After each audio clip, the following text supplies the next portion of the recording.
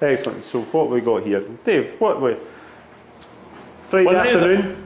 It's not at night because they can see the daylight. It's Friday afternoon. And it's the winter. It's 2024. January. I've got a little From your throat. a little dry throat, so should we start the proceeds? Nobody able to see what we're looking at here, but yeah, I suppose we should maybe have a... We'll have a little Johnnie Walker, right? So we're going to explain... It's a bit chilly. We're going to explain that we're a little bit different this Friday. Right. Oh yeah, boy. What are we? Cheers. Cheers. Happy New Year. Happy New Year. Happy New Year. So, well, Happy New Year, so we figured that we should really go on with some of the past projects. Would you say that's fair to say? Past projects, yes. Current projects. No, this one's definitely a past project. I took this to bits about 3 years ago.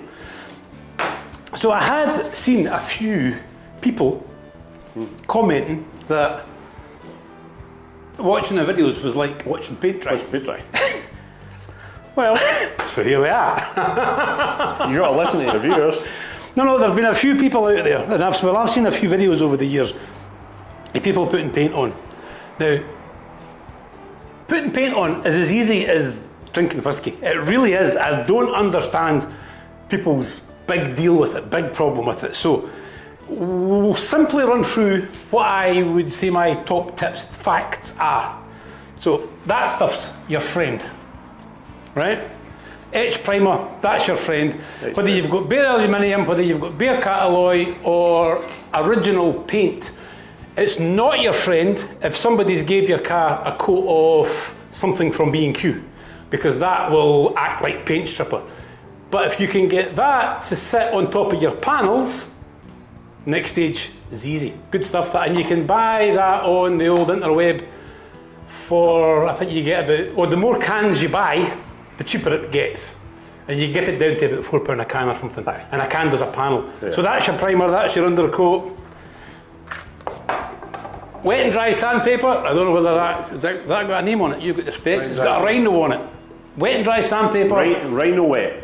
Buy the right wet and dry sandpaper, because when you use your first piece of sandpaper on your new car, that's the piece of sandpaper you use when you're doing your final panels. Same piece of sandpaper, because obviously the more you use it, the finer it gets. As the paint job goes on, the finer your sandpaper needs to be. So 240, that's just for rubbing down Tekaloid, far too heavy. You want to be starting off with something 600 down to 1000 grade. These little fellas, if you're just going to rub down an old trials car, old Scotch Brite, you can't go wrong with them. Basically, rub that over your panels. As long as it all goes nice and matte, they're fine. Again, I've no idea what grit they are. They're quite soft feeling, those. Buy, now the old Tractol, everybody knows the old Tractol paint. That's your, I'm not going to say it's cheap, but it certainly is not expensive. Tractol paint, that's what I've used for painting trials cars, and they do all Land Rover colours and various other colours as well. And tractor colours, hence the name, Tractol. But this is the new one now. Well, I think that's actually the one. Yep, this is the guy that I use now, the Paintman. In fact, he's actually got a little... That's good stuff. He's got a little card that you get when you buy a tin of paint. Now, don't get me wrong, he's probably going in at, and don't quote me on this, I wouldn't say he's twice the price of Tractol, but for somebody who's been using paint for a long time, the second you open it, it smells like old-fashioned sweet paint. It really does. Takes you back to when paint was paint. Not that I'm suggesting it's got harmful stuff in it, but it's probably got harmful stuff in it. But it's still a synthetic enamel. It's a coach enamel. Yeah, you have to ask for brushable. This is the key thing here. Brushable, rollable, if that's a word. Brushable paint, brushable coach enamels is what you're after. Yeah.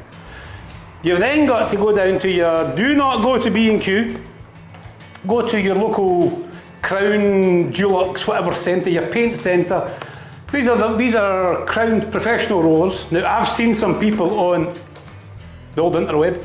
These things, right? These things, well, I'm not even going to suggest what they look like and what they're actually for. Throw them away, right? These things, throw them away. They wouldn't be able to see that. That's These are the things that you're after. If it looks like something that the ladies use, you don't want it. Yeah, it's a bit too fluffy. Now this is a minefield though, because, well, how do we even get you shown that one? So it has to be tight foam. So it's like a sponge. It's like But it has to be quite a dense, smooth, tight foam. I don't have a cheap one here. Have I got a cheap one here? No, to be fair, the ones I got to be, Wicks, ones I got at Wicks were like that. Yeah, they've got to be smooth, because the ones that you can actually see, no. Good way to explain it. You get aero bars and you get whisper. You don't want aero bars, you want the whisper. Does that make sense to you? No, Whisper's got tiny little holes, much denser kind of foam. Right. That makes sense to you? Right, so what have we got? We've got paint, and again, when you're in your paint centre place, ask for a pack of brushes. You'll get a pack of 5-6 brushes, 10 to 20 quid. Don't go to B&Q. Find your local paint supplier, go and see them. Paintman, I'm pretty sure unless you live locally, you have to order online. And it comes in a cardboard box, which I would never ever post a gallon of paint in a cardboard box, but there you go. Oh, you mean the tin? There's a tin inside the cardboard box. I was going to say. Otherwise it would go soggy, leak at the corner. I thought you were saying things like a carton of wine. A wine box. That's yours. That mine up there. Yeah, Thanks. yeah, I'm used to the same. Tractol. What's the other one? Tekaloid. Tekaloid? Tekaloid's from Tractol as well. The Tekaloid is their coach enamel as well. So basically, as long as you ask for the brush, Yeah. that is the key word there. Now there is another thing, alcohol, right? Now alcohol is your friend. What'd that mean? Pure alcohol. Pure alcohol. Well, I dare say you could use a bit of the old grouse up there, but... Oh, it might be a bit. Don't know if that would. Now you do get tack cloths, which quite a tack cloth, I mean it's a good thing, we just don't have any today, so what we have is some alcohol that even Neil wouldn't drink. Some mess. And you basically, nice little clean cloth, and you basically just take off any fingerprints. Right. Do not blow the dust off, because all you will do is you will spit on your door. And then when you go to wash your car a couple of weeks from now, you'll see all these little lines and wonder, what is that? That's because you've spat on the door. So it's pretty much me just wiping some methylated spirits. But as you can see, what it does is it just lifts. Oh, let's see that cloth again. What's actually good? What's actually good? So it's taking all the dust off? It's taking all the dust off and any greasy fingerprints, basically. What's good about this time of the year, if there is anything good about this time of the year, is that there's not a lot of... Oh, better put that down now. There's not a lot of... The glasses over there. Glasses over there. There's not a lot of dust flying around. Now, there may be a fair bit of hot air comes out of me bang for it, but everything's pretty settled, yeah. Unless you've been maybe sanding down some Tekaloid or really going to town, most stuff is pretty much on the deck. So does the dampness of any, slight dampness of any effect on this at all? Yes, I'm pretty sure if you read the back of the tin, it'll say that you always apply paint above 6 degrees or something, some technical thing. Temperature-wise, yes. Temperature-wise, yes. But the thing about, I should maybe check this, but the Tekaloid actually, moisture helps it set. Oh, well that must be some fancy. Coach enamels, varnishes is where you see it most. If it dips down below that 6 degrees, it can bloom. And you get this basically like a cloudy effect in your paintwork. You mostly see it in varnish, you don't really see it so much in... you just get shiny bits and flat bits. Flat bits meaning non-shiny, not flat. So I'm not really going to go into too much about the preparation of the panels, because there's plenty of people on YouTube that do lots and lots of preparation on panels. What I would say, if you're on a Land Rover, all of the fancy blocks and all of that stuff, no good in a Land Rover. They've got curves, even the doors, they all sort of go up and down. Wet and dry sandpaper, in the hand, go for it, pretty much. But like I say, there's plenty of people preps. It seems to be the top coat that people are scared of, which we are definitely not scared of. So is this the top coat you're doing? So this is top coat. So I've given these a top coat, and then I've rubbed them down and give them a second top coat. Because two thin coats is always better than one coat. Paint is not self-leveling. Even if you put a door line flat, if you've got scratches in it, sand scratches in it, orange peel dimples in it, paint will only mimic what's underneath. Doesn't matter how heavy you put it on, it will not fill the scratches. Yeah, it'll emphasise it as well. It does. Emphasise it, yeah. In fact, make it look worse. paint actually draws back from a 90-degree corner. So if you've got a scratch on a panel and you put paint in it, it doesn't matter how much paint you put in it, when it dries, there'll be no paint down either side of the scratch. That's also the top tip for going down the doors. See when you're sanding down? Get a build up on them and leave them alone, because paint will always draw back from a corner. Not actually sure why, but that's how it does. That's what it does. So here we go. Chemistry. Now it's as simple as this. This little fella here is the paintbrush. This little fella here basically just basically slabbers it on like that, right? This is pretty much just your application. So all of a sudden this first part of the door here becomes my little roller tray, where you basically just get your roller wet. See, you need a wet roller. I should have done that kind of previously. So there's a nice wee kind of wet roller in there. Now rivets. Rivets now, well, where do we go with this? What order do we put this in? We're going to paint these panels lying flat just because it's easy. But I always stand the panels up because gravity and dust is not your friend. Because gravity, all your panels, all the dust lands on the panels. And you see, this is not rocket science. You getting this?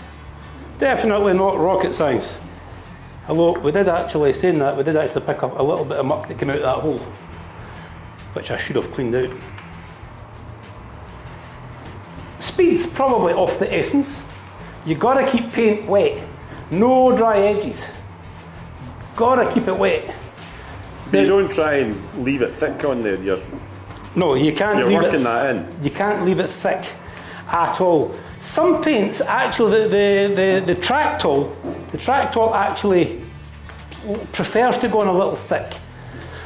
If you put it on too thick as well, you get a whole load of bubbles, which you don't really want. What's actually really good about rolling is it almost gives you a little orange peel. Now even your fancy car brands, we're not going to mention any, if you look at their paint jobs, they're like the surface of an orange. Now your roller, as you'll probably notice, has got a round end and it's got a straight end. See? Round end and a straight end. The round end, if you lay off the round end, that's your soft edge. If you lay off the other way, you leave a line. See the line? We don't want the line. The line's not what we want. Go and do that again. So we basically, if you lay off that way, see the line? See the line? If you lay it off going the other way, it's a soft because it's a curve. See? It's a bit like rolling back your masking tape when you mask something off if you want a soft edge. Another way to look at paint is like a brick wall. If you start off thin at the bottom and you start putting bricks out the way, it wants to run. But if you keep paint nice and smooth, flowing even, it'll not run. The only place paint will run is around a rivet. Now, you get a little reservoir, if you like, of paint around the rivet because you want to make sure you've got around the rivets. Pretty sure there's a tongue twister there. Is that a reservoir around the rivets? A reservoir around the rivets. Run the rugged Driscoll or whatever that is. So you make sure that you've not got that little reservoir around your rivets before you stand the panel up. Or if the panel is still on the car, just make sure that you don't have a little reservoir. It's like also that little crease, that little line along the door there. That's the places that a little reservoir. Now what we have to do now is basically along there you'll basically get a little.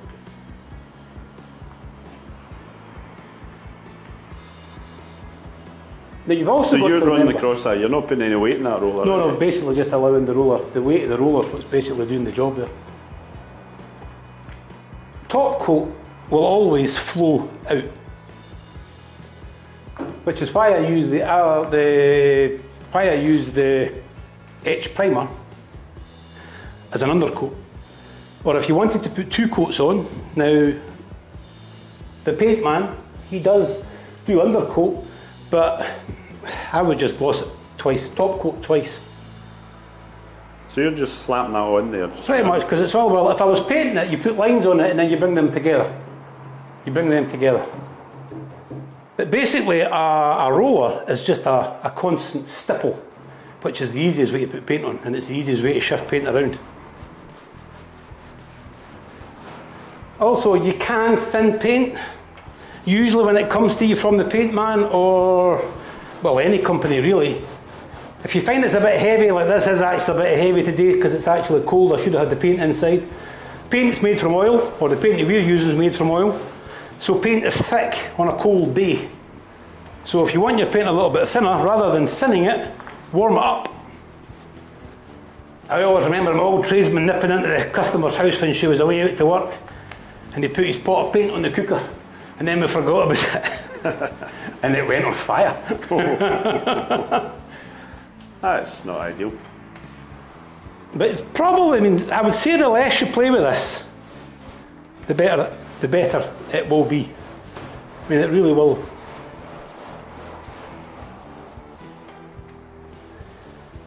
So what people need to remember is these are old Land Rover doors. I mean, how old are these doors that you're painting here? Well, these are actually repo doors.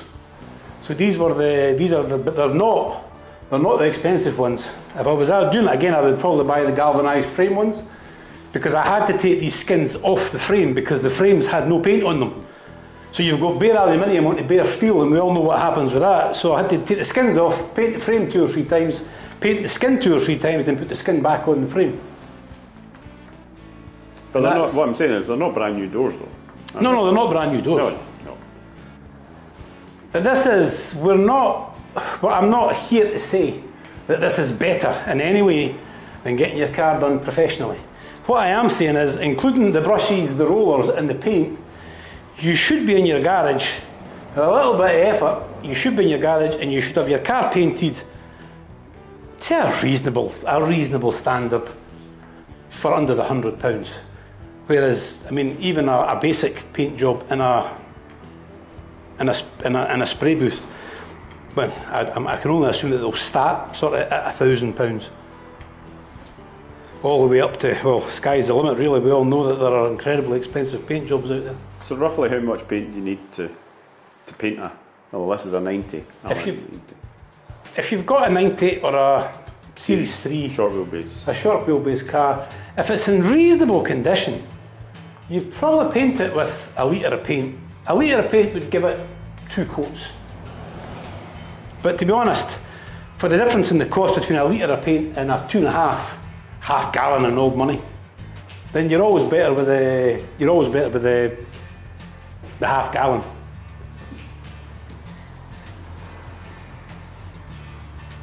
Right, we'll get a wee slabber on here so we go some vertical.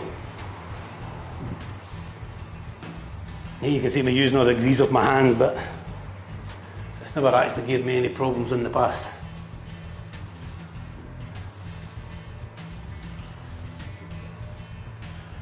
Right, and so, vertical, what we are looking for is the seams, the joins, the bits that the roller does not get into. So you basically take the brush along and put the paint in the seams, in the bits that the roller is just not going to get in there. The roller is just never going to get in there. So that's where you start off with putting in your paint. Stick it in all the seams. Now again, if you basically take a panel at a time, you don't have to worry about your dry edge coming along. A dry edge on a summer's day with this paint could come along, I don't know, 5 minutes, 10 minutes on a warm day, and you're basically not going back to it. So a colder day gives you that wee bit extra time. I've been caught out with that. If you start working it on a warm day, you work it too much, your roller ends up disintegrating and sticking to your panel. Again, it's why you don't want the wrong rollers. And you can, I mean, I used to paint many boats with 2-pack. 2-pack paint can be rolled on, but you just have to buy the correct rollers for 2-pack. Otherwise your roller absolutely disintegrates like you were just talking about. So there's one big advantage of painting with a brush. Right, I'll tell you what I think. One big advantage is you don't have to mask everything up. But yes. That's a massive time-saving effort. Work-wise, there's probably about the same amount of work in both. But there's less time in the masking and there's less time in clean-up. Cost-wise is the main one. I mean, and if you're set up for spraying, then obviously that's what you do. But your average person can go out, buy a roller, buy a tin of paint, rub their car down, and go for it. And, I mean, at the end of the day, it's an old Land Rover. The first thing you're probably going to do, well, at some point you're going to drive it through a hedge, and you haven't just spent £1,000 on a paint job. I think you'd probably say that there's more paint goes on. I mean, I would think that I'll probably put twice as much paint on as you would if you were spraying. But as you can see, I mean, there's no great difficulty in this, is there? It's all about getting it on, getting it smooth, before it wants to start going tacky, and then leave it alone. My old tradesman used to tell me, and this goes for many, many things in life, is look after the corners and the middles will look after themselves. And it always makes sense to me. I think it was actually when I was cleaning windies, but if you look after the corners, the middle will look after itself. Now, I'm not that fussed about going in there because, well, it's all been bashed at some point, and the front panel, I'm putting standard 90 panels back on it there, so anyway, so that's what's going on with that. So this old Land Rover came to me about 17 years ago when it was probably around 10 years old. So it's a 97. So it's probably around the last of the 300 TDIs. And when I got it, it had been upside down. And I got it and I painted it all black, which was the fashion at the time, and it was a nice wee black 90. And that paint lasted on that car for 15, 16 years. But it was looking a bit tired. A lot of the panels were showing signs of distress. They all had that horrible bubbly stuff. So I basically took a copper wire wheel and a drill and then a grinder, or a wee brass brush basically. And I dug out all that horrible white stuff, that powdery stuff. We got rid of that. Bit of Tekaloid in there.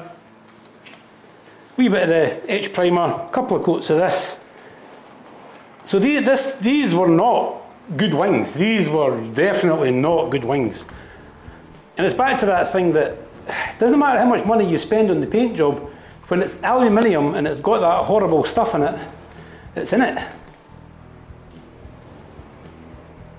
And if you don't spend a lot of money on the paint job, you can change your colour, you can change. So as you can see, we're going for a little sort of a retro look.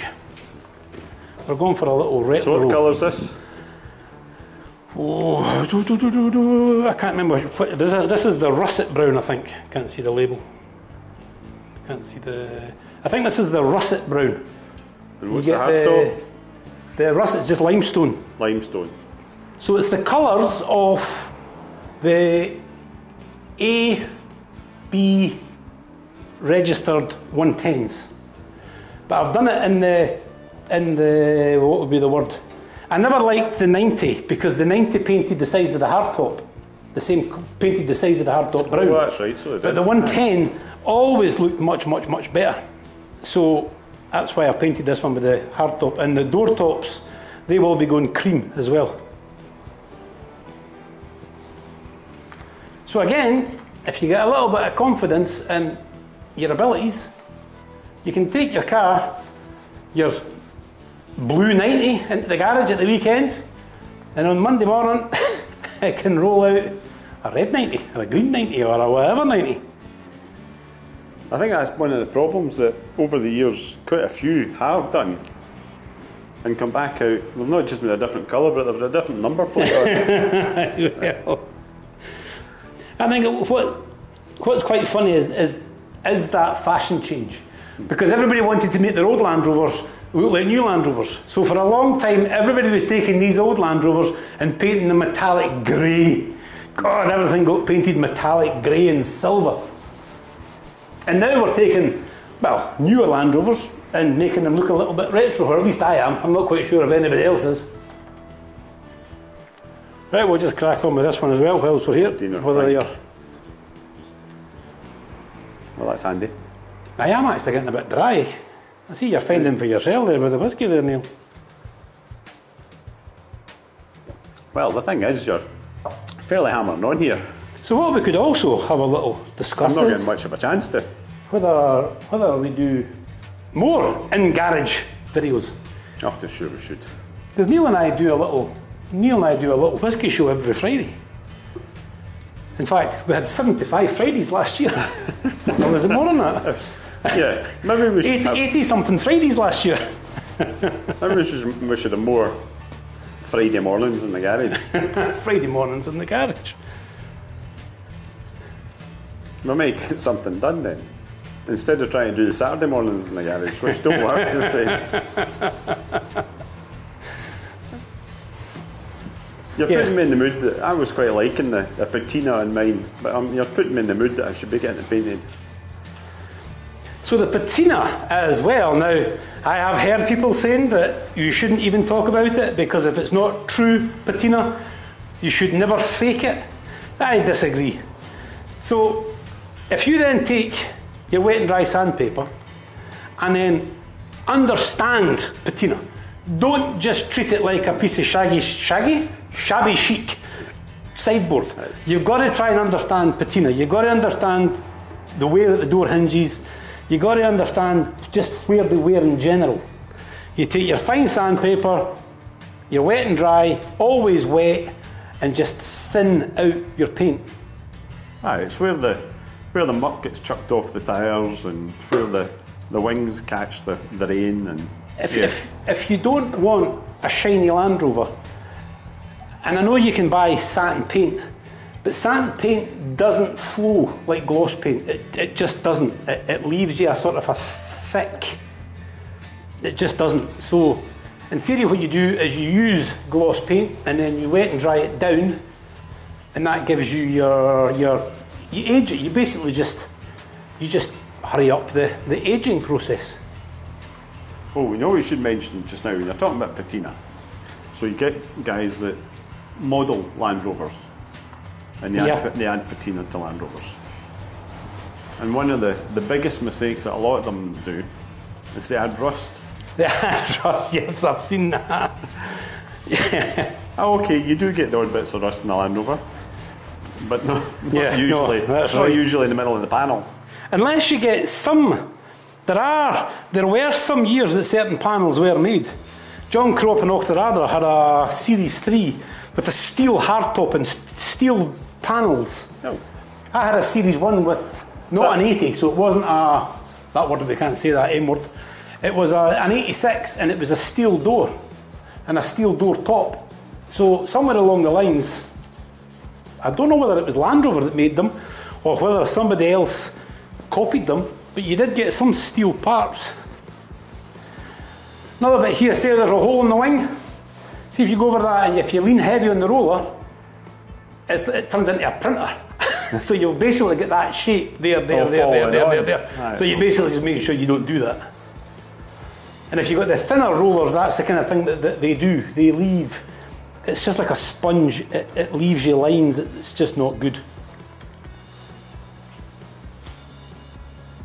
As you can see, and I know I've been doing it for a while, but it's no rocket science. It's just no difficult. It's just about getting the right materials. So as you're going on, you start off, you get a bit of weight behind the roller when you're starting off. Yes, as you're closer you get to finishing off, the lighter and lighter that's it. The weight you're putting on there. Until you're basically just using the weight of the roller to make sure that you're taking out any. Now you're it. always going to get things landing on it. There's always going to be stuff landing on it. What you can do, if you take sort of 2000 grade sandpaper, wet and dry, always wet, you can polish all of that lot out with wet and dry sandpaper. You can remove all the little nibs and then you can get a polishing mop on it and you'll bring it back to a shine, because shiny paint is shiny paint, even if you flatten. So see like that bonnet there, if you took a polishing mop to that bonnet, it would go back to that. Yeah. But you're just adding extra, but we're Land Rovers. Extra layer. They're Land Rovers, so we're not going to be getting anywhere. So what do you think of the Johnnie Walker for a job like this? That's a bit nice. It goes quite well. The Johnnie Walker and the Smith Allan paint just matches perfectly. The actual Land Rover puts me in mind of Stuart's Cream of the Barley, but I think it's just the colour scheme. So here's one they did earlier, the back quarter panel. They were done at the tail end of last year. They've got a fair bit of dust on them now. But they've just been done the same way. They've done it exactly the same way. So obviously you can see there's a wee bit of orange peel in this just now, but that'll smooth out as it. Yeah, and if you've it'll got lose some of that. the Tractol bubbles, but again you play with it till you can't just leave big bubbles in it. But this, if you put this on heavy, it'll bubble. But if you put it on at the right sort of depth, it doesn't seem to, well, so see there it's heavy. That's not even that, it's not really bubbling. The right roller, and the right paint, and it doesn't bubble. Basically, if it's bubbling, you've got the wrong paint and the wrong roller. But the Tractol does, the bubbles do come out. You have to just have that, again, do a couple of panels, get a bit of faith, find out what it does. See, there is wee bubbles there, but by the time you go back to them and take it out that little bit thinner, they disappear. So this is also going to get the limestone stripes that the 110 got along the side. Right. Yep. So I'm going to get the 110 county station wagons graphic. and the graphics. Paint? No, I'm just going to get the graphics. You can buy them. I was going to get the boy in Stirling to make them, but you can't buy them, so I'll just buy them and basically take the back door out, pretty much. Well, I've got the digital files for the county ones. Yeah, the white, the cream stripes with the wee county written in the back quarter. Yeah, sort of chevron one. So that'll be the sort of the finishing touches, if we ever get to that stage. But yesterday I got all the seats in it, the seat belts in it. Did you? Yep. So you have. So the floors are in it. Floors in. Top tip, do not drop a reproduction seat belt, or you'll see the inners as they spring out all over the floor. Oh, they. Yep, brand new seat belt, dropped it on the floor, the end plastic cap popped off, and it was like an overwound grandfather clock as it whang all over the place.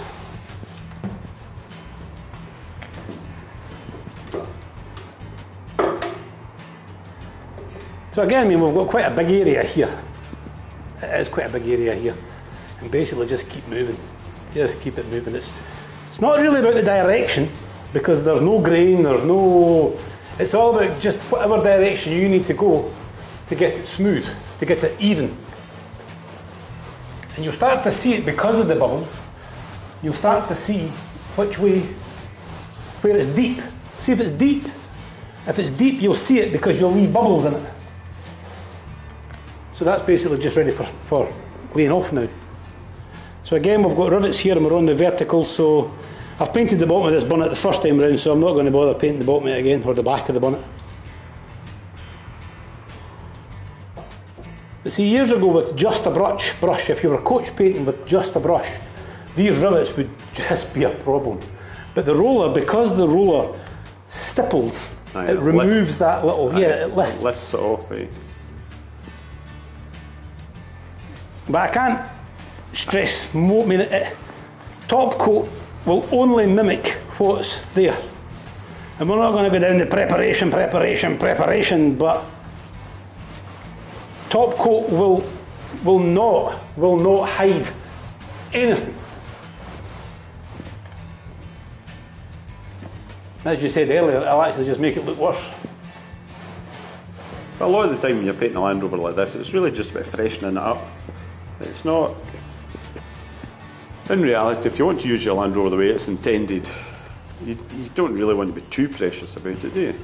Well, what we've got here is a Land Rover that I've had 7 years use out of. Now, I've towed my race car, I've towed my trials car, We've done tyros with it. It took me to my work. It's actually been my work's van for 16 years. I put a new chassis underneath it. I've done little bits and pieces to it. So that's why you took it apart? That's why I took it apart, because the chassis on it was, well, a disgrace. It was an absolute disgrace. Swiss cheddar cheese. It was terrible. Interestingly enough, it still actually had 6 months MOT in it. But it was absolutely terrible. I'm just quite pleased myself that, touch wood, I've not walked into anything yet. So there you go, that's what, how long has that been? Half an hour? And you managed to paint 2 doors, 2 wings, front panel and the bonnet. Yeah, I mean, it really does not take long to paint your car. Maybe take you 6 weeks to get to the stage that it only takes half an hour, but we've only had 1 dram. So this is your 3rd coat for this? 2 on this bonnet. So, well, basically, it's had a, the bonnet didn't require an undercoat. It was basically just a black bonnet. So that's had 2 coats of brown. The rest of the panels have all had an etched primer, well, Tekaloid, an etched primer, and 2 coats of top coat. Now at this time of the year, you really can go back and make sure that everything is as it should be, especially on those vertical surfaces. But I don't know how well you can see that, but you can just tell that that is smooth and even. Now you definitely get little bits of grit in it, but what you've got to remember is 50 quid paint job.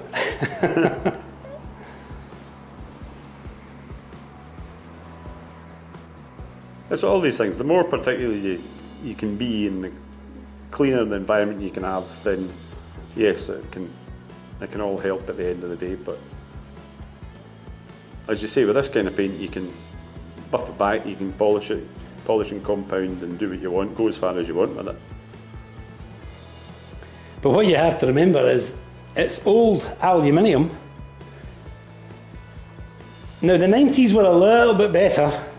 The aluminium was a little thinner on Land Rovers, but the 80s, in fact there's an 80s door line over there, they really did have that rust, that oxidisation, that white stuff.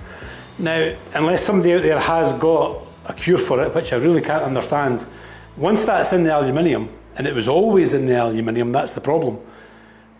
Doesn't matter how expensive your paint job is on top of that, that will come, it'll always just keep coming back through. So we've got a little... Oh, your back door here. Back doors seem to be the worst. That's off an old C plate. I don't know whether to repair it or not. The problem is that the new ones that you buy are absolute junk. They don't even seem to be the right shape. Well, I don't think they ever were the right shape. Just make sure the rivets have not got wee reservoirs at them. And that's it.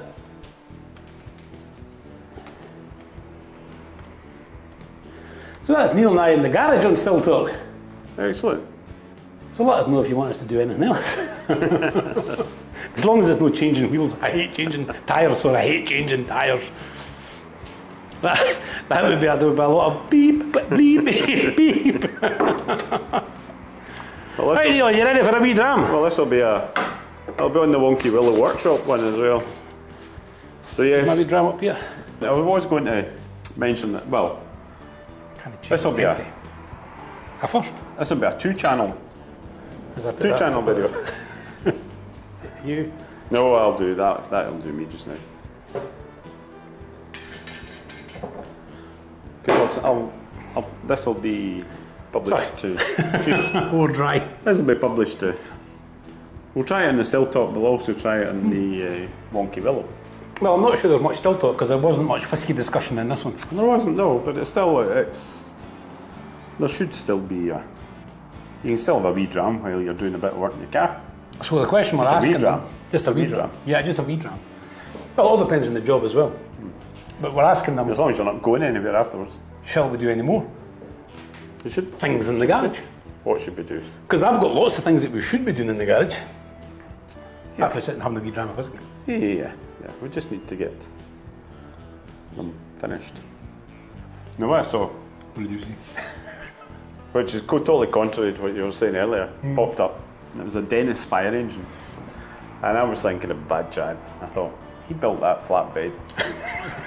All that. How cool would that be? A Dennis fire engine. Basically, leave the sides on, and you take all the gummins out the middle, and your car fits in the back. Well, the car fits in the back. Aye. All right. So you're going for a car hauler, would you? Yeah. Aye. I've got a 101 someplace that we started off as a car hauler, and it's still someplace. We should drag the old 101 into the workshop and just get it, because it's just needing titivated. It's just needing little bits and pieces. It's needing a bit of love. A 101. So what's the 101? The 101 is military, forward control, mid-70s, mid to late 70s, I think. Aye. So there was a time that all these forward controls were quite popular, wasn't there? Because there was Jeep did their forward controls, and because it's all got to do with it's taxation on load and length of vehicle. So basically, somebody realised that if you move the cab forward, you get a lot more load space for your money. And the payload. So the old cab over, it's quite. I'd have to go back into it, but it's got something to do with taxation class. So it's a weight of a vehicle. But somebody realised that we're sitting in the middle of the vehicle and we've only got a little bit at the back. Whereas if you sit at the front of the vehicle, you've got extra load space. But it's still the same class vehicle. So it's a COE. So a COE, a cab over engine. Aye. Oh well, we'll need so to we have a cab over, we have a COE, we have a cab over engine, which we need to bring in. Yeah, we'll dig that out. Dig that one out. And we have a couple of trials cars to fix. I'll get my gearbox sorted, and the Ruger one. And it's also making another noise, so I'll need to get you out. That's what we could do. We could diagnose the problem in mind. If you think you're going to con me into coming into your bit to take a gearbox at you. No, I just want to work out what the noise is. Alright. So I'll sit with a screwdriver as you drive down the street. Yeah. Well, just have your head out the window and see if you can. Yeah, and I'll go, you're right enough, Neil, it's the gearbox. I don't know, I was out the other day there and trundling along, and it just off the front end somewhere. It's definitely coming out of four-wheel drive, that's the obvious thing. So the wheel's not kicking, it's definitely not doing that. No. So anyway, it's on trailer under the carport now, because the other one's in the garage to fix it now. Or what we could actually do on this Land Rover page is we could just actually stand here, two men in a garage, talking about what we're going to do. Well, that's what everybody else does. So cheers. Right, cheers. We shall go and do a proper Friday night on Still Talk now that the Friday night is coming in.